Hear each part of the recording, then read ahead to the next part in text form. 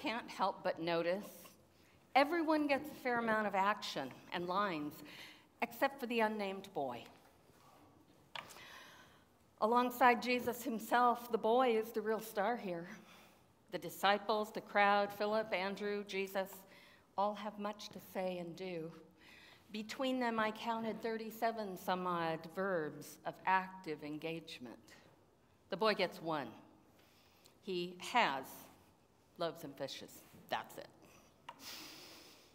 Jesus and the others have upfront roles, but the boy doesn't even make an appearance. We just hear of him unnamed.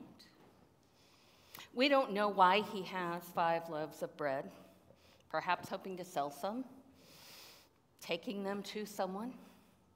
Did he go to Andrew and offer his food, or did Andrew come and ask everyone? And was the boy the only one who revealed that he had food to share?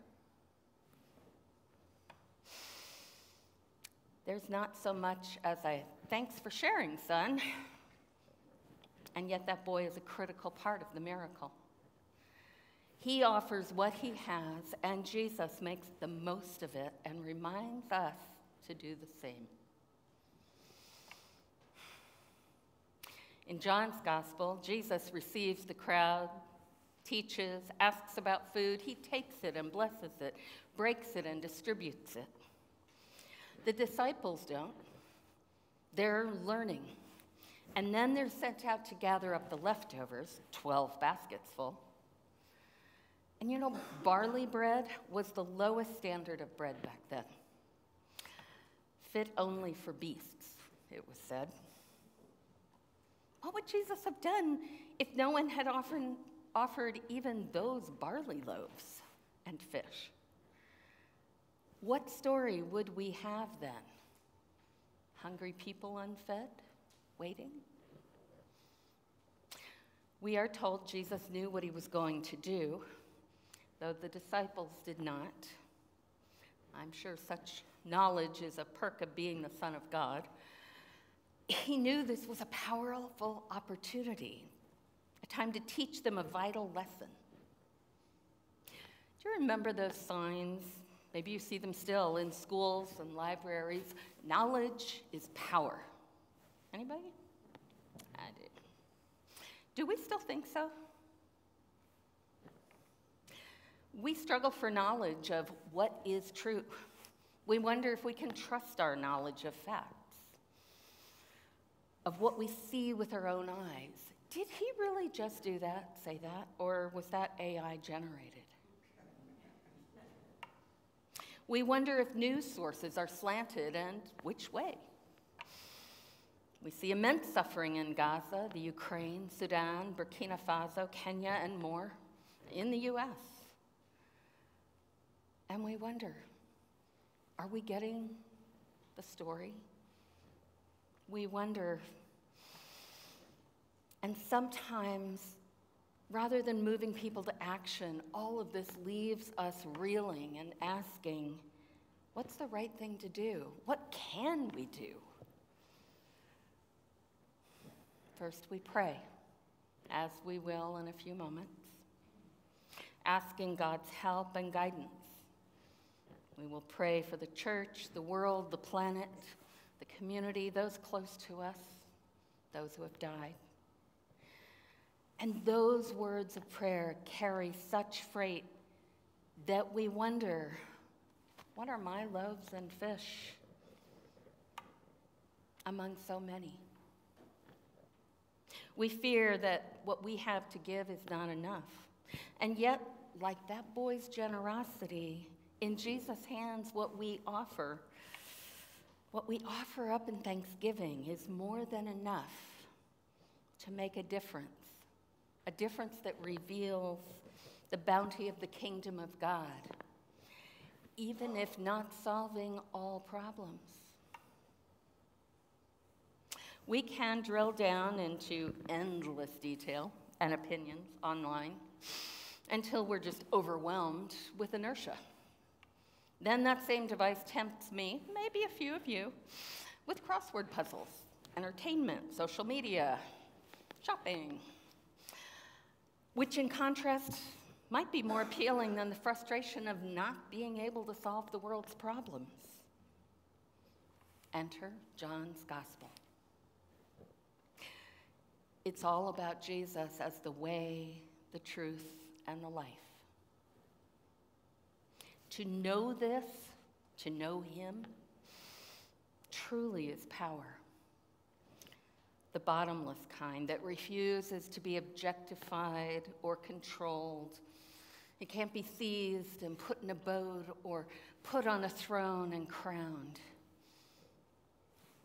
It is not as easily played with as what's on our screens because it's knowledge of a very different kind, one which is expressly relational and intensely passionate. It is knowledge that grounds the knowing event in the triune life as revealed in the incarnation of Jesus. Parker Palmer, one of my favorite theologians, writes, "In Christian tradition, truth is not a concept that works, but an incarnation that lives." Truth is not a concept that works, but an incarnation that lives.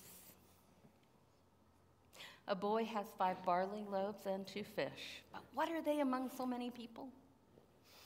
Andrew asked. In the incarnation that lives, it's enough and then some.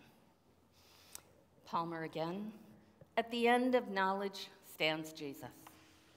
At the end of human knowledge is the beginning of love's knowledge.